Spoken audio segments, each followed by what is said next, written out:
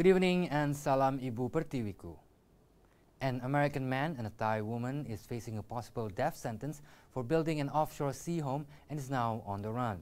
The pair, Chet Elwartowski and his partner Suprani Tebdet, have been accused of violating Thai sovereignty by raising a small cabin on top of a big weighted spar in what they say are international waters 25 kilometers off the west coast Thai island of Phuket.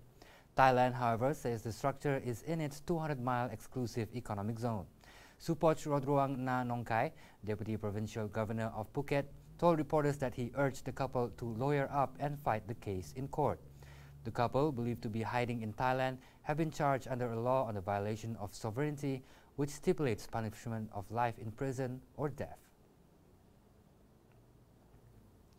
Italy's League is threatening to bring down the government over a graft scandal involving one of its senior politicians, according to coalition partner the Five Star Movement.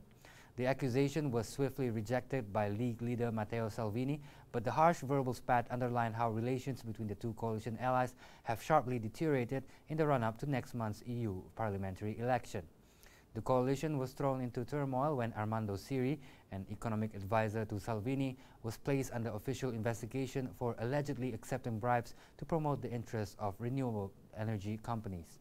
Siri, who is also Undersecretary in the Transport Ministry, has denied the accusations, but Transport Minister Danilo Toninelli stripped him of his government responsibilities until further notice. The unilateral move angered the League and led to furious criticism between the two coalition partners. Well, that's all the news for now. I am Razi Ahmad and thank you for watching.